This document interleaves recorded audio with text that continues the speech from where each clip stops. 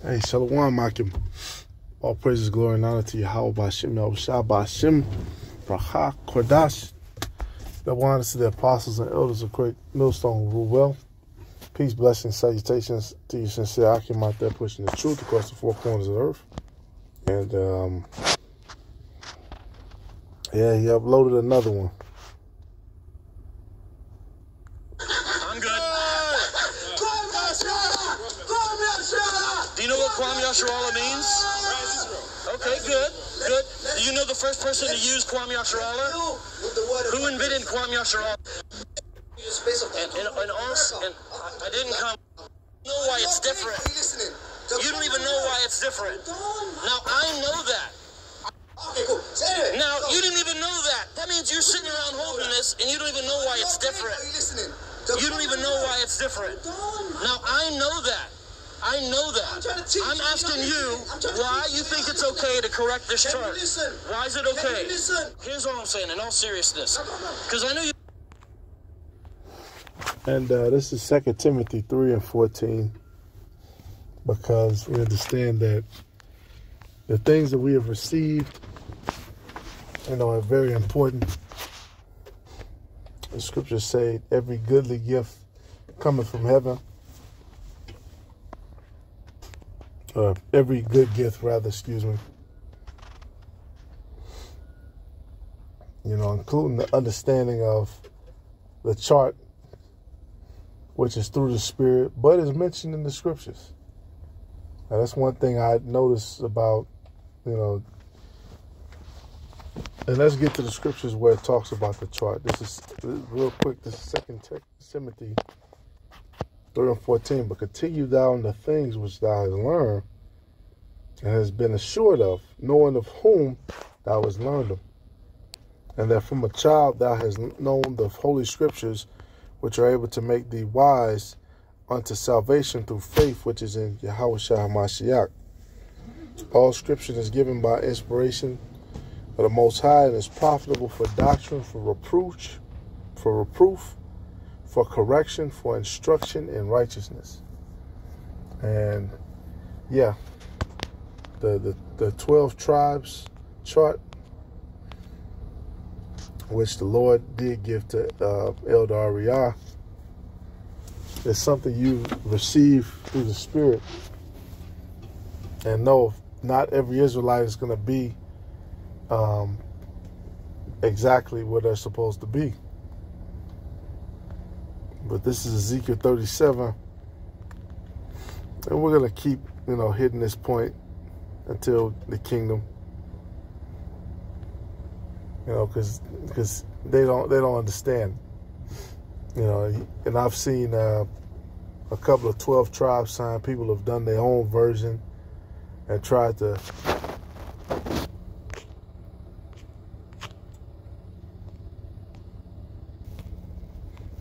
throw their own breakdown in, or throw their own descriptions of who each tribe is. Because the scriptures mention these different tribes, which have men of the elect of them in Revelation 7. So somebody's going to receive those crowns in Revelation 7 from the tribes of Israel. All right, but Christians have not received it. Christians were not given this. And this man has lied his ass off, talking about Ariah just put that out there. It's thought-provoking. And look, man, this is Ezekiel 37 and 15. And the word of the Lord came again unto me, saying, Moreover, thou son of man, take thee one stick and write upon it for Judah and for the children of Israel, his companions. Then take another stick and write upon it for Joseph, the stick of Ephraim, and for all the house of Israel, his companions. All right, now this comes a time right after verse 14, and shall put my spirit in you, and ye shall live, and I shall place you in your own land.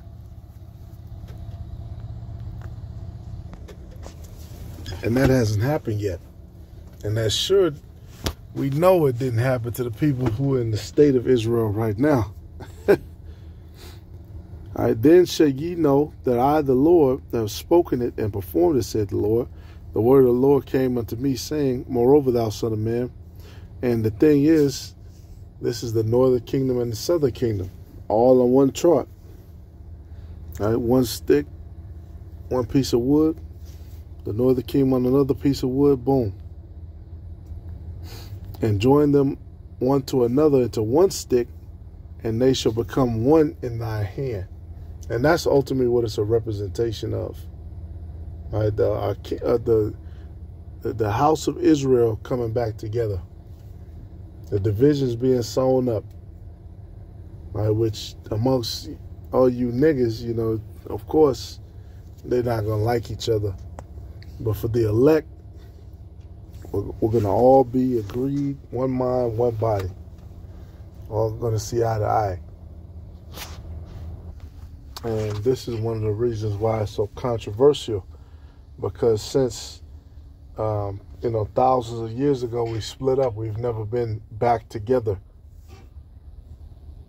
Even when we were, like the scriptures say, was it Jeremiah 50:33, one of our favorite precepts, says, thus saith the Lord of hosts, the children of Israel and the children of Judah were oppressed together, and all that took them captives held them fast. They refused to let them go. And here we are in America being squeezed, held together by this fucking piece of shit, lowlife Esau. And you simple Israelites, you still don't want to acknowledge, here it is, you and your brothers are oppressed. All right, up here in Chicago, they done brought all these people from Central America and South America, Venezuela being in South America, but then also with them, they got Colombians, they got Ecuadorians, they got a bunch of other people too, who were like, oh shit, I'm about to jump up here too.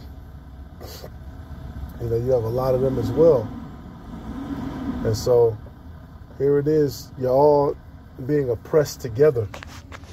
And this is why they fight the sign so hard, because it gives uniformity. All right, the scriptures talk about a threefold cord. They never wanted to see so-called black, so-called Native American, so-called Latinos work together. They have always fought for us to be divided. They've always fought for us to all be at the bottom, but they better be divided if they're going to be at the bottom. They better not like each other. Let's throw the little gang shit in there. Let's make sure that animosity is always there. This is verse 8:17. And join them one to another into one stick, and they shall become one in thy hand. And when the children of thy people shall speak unto thee, saying, wilt thou not show us what thou meanest by these? Say unto them, thus saith the Lord power, behold, I will take the stick of Joseph, which is in the hand of Ephraim, and the tribes of Israel his fellows, and will put them with him, even with the stick of Judah, and make them one stick, and they shall be one in mine hand. And the sticks whereon thou writest shall be in thine hand before their eyes. And that's exactly what's going on. Right, all these things of Ezekiel 37, these bones, right, in this valley, it's a valley full of bones. All right, the valley of shadow of death, which is here at Babylon. And these bones, the Lord has breathed life in them again. All right, because the scriptures talk about the heathen, and they walk in the congregation of the dead. All right, he tell you the heathen go down to the grave. Said they are but men. But us, it say you are gods, but you shall die like a man. You should die like men. All right, so the Lord always had breathed life into us, but now he's doing the same thing again. And the reason that he told us is for people to see it and for them to be able to associate themselves with whichever tribe that they're blessed to be. This is verse 19. Said to them, thus saith the Most High, behold, I will take the stick of Joseph. I read that, Salakia. Let me read verse 20. And the sticks whereon thou writest shall be in thine hand before their eyes, and said unto them, thus saith the Most High, behold, I will take the children of Israel from among the heathen, which is not happened yet. And so that's what we're doing. We're using this sign while we're among the heathen until the Lord raises us up. But we understand the Israelites being called out of their final captivity, the final act of salvation. That's when all this prophecy is going to happen. All right, that's when World War III is going to happen. You know, it talks about the elect. That's when, you know, martial law in America is going to happen, the destruction of this place, the market. All these things happen around the time of the salvation of the elect in the end days. You know, and this is where I understand the prophecy, because you can tell a lot of the London camps, not talking about the Great Millstone Brothers, but a lot of these London camps, like he called them out, they had two different signs, two different 12 tribe signs. All right, that's another thing too. That's why I read 2 Timothy 3:14, because we have to understand, hey, look, the elder Ariel was given the revelation of this sign for a reason. You know, and a lot of these other groups, they have little personal, whatever issues or whatever they were told by whatever off branch that they are, which, you know, in my opinion, you have too many off branches because, you know, everybody wants to try to be the guy, but, you know how Jake is. You know, everybody doesn't have to be Great Millstone. But see, the issue is when you leave from the branch of Ariah and his fruit, and you start going off unto these other people, they don't have the same they haven't received the same understanding of the gospel. All right, it's supposed to be in order, man. It's supposed to start from the top of the men who are still teaching, all right, still hand on the plow, still going out doing as the scriptures say. And when you start to narrow it down, you understand who the head of Israel is through the Spirit. All right, but jumping back through this, Ezekiel 37, and I was in 21, it says, behold, I will take the children of Israel from among the heathen, whither they be gone, and will gather them on every side and bring them into their own land. And I will make them one nation in the land upon the mountains of Israel, and one king shall be king to them all. And they shall be no more two nations, neither shall they be divided into two kingdoms any more at all. Neither shall they defile themselves any more with their idols, nor with their detestable things, nor with any of their transgressions. Yeah, because the Israelites are going to be perfect. They're going to receive that fleshy heart, the perfect mind, and the elect and all their lineage is going to be immortal too.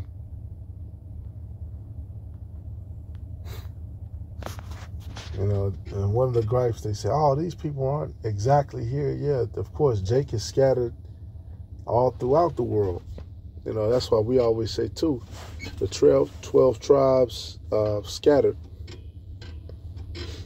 It was that James said it, through the tribes which are scattered. But yes, you have some hot spots where each tribe is from. You know, you could check out because it gives you the blessings of each tribe in Genesis 49. So, you know, you try to narrow down which one, you know, narrow down some of your characteristics matching with, you know, the people of where your tribe was put at. All right, of course, Deuteronomy 33 gives certain clues as well.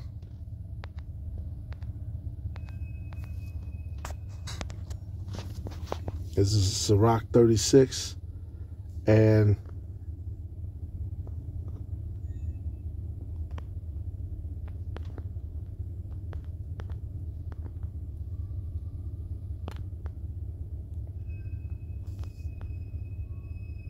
(11). It says, gather all the tribes of Jacob together and inherit unto thou them as from the beginning. All right, gather us all, inherit us from the beginning, as from the beginning.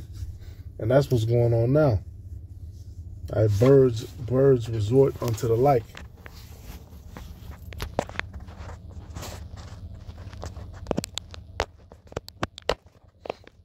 You know, all of us who believe the same thing, we're gonna be found together. And that's through the will of Yahweh Bashim Yahushai. O Lord, have mercy upon the people that is called by thy name, and upon Israel, whom thou hast named thy firstborn. O be merciful unto Jerusalem, thy holy city, the place of thy rest. Fill Zion with thy unspeakable oracles, and thy people with thy glory. Give testimony unto those that have possessed from the beginning, and raise up prophets that have been in thy name. And that's what the Lord is doing now. That's another prophecy that he said he would do. He would send us the Holy Spirit. All right. He would send the Spirit upon all flesh. Pour his Spirit upon all flesh, especially his men who could break down, you know, the visions and the things that they're seeing. Reward them that wait for thee, and let thy prophets be found faithful. Yeah. All right, and that's what's going on, man. We're waiting on the Lord. So, Lord willing, it's edifying. You know, it's important, you know, to be able to break down what you know. If you got a 12-tribe sign, you should be able to break all of those tribes down, you know, and understand this is why it's written for this. This is why, you know, all these different things. You know, because as you can see, vocab is going to come with the angles and Ariah did this and that. You don't even know Ariah. All right, but we know men who knew him personally, who were taught under him personally for years. But all praises, glory, and honor to Yahweh Bashim Yahushai. Shalom to the elect.